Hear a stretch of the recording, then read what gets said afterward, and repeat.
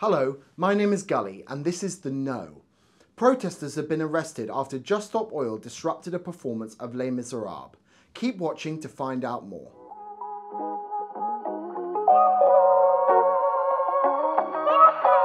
On Wednesday night, Just Stop Oil protesters stormed the Les Misérables stage during the song Do You Hear the People Sing?, a famous protest anthem at the Sondheim Theatre in Westminster.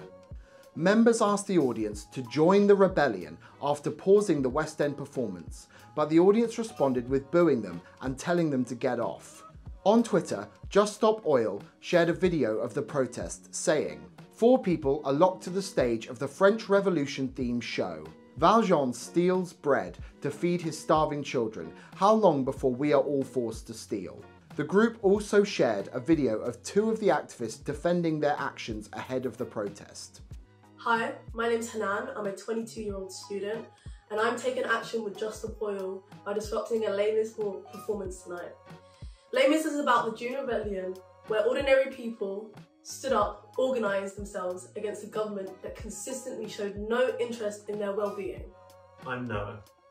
I'm 18 and I'm taking action with Just Stop Oil because my whole life has been overshadowed by the knowledge that unless we do something about the climate crisis, it will destroy absolutely everything.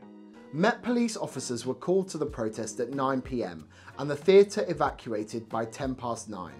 In a statement, William Village Chief Executive Delphont Mackintosh Theatres said, "Regrettably, there was insufficient time to enable us to complete the rest of the performance. Whilst we recognise the importance of free expression, we must also respect our audience's right to enjoy the event which they have paid for." Just Stop Oil are known for their demonstrations at public events, such as Wimbledon and the King's coronation. The group also frequently holds slow marches disrupting traffic across the country. The environmentalist group has also committed to marching every day for 3 weeks, starting October 29th, calling the march People vs Oil. The group is often met with criticism, with Suella Braverman saying in 2022 that the police need to take a firmer line when dealing with extremist protesters. Thanks for watching The No. Don't forget to like, comment and subscribe for more daily news updates.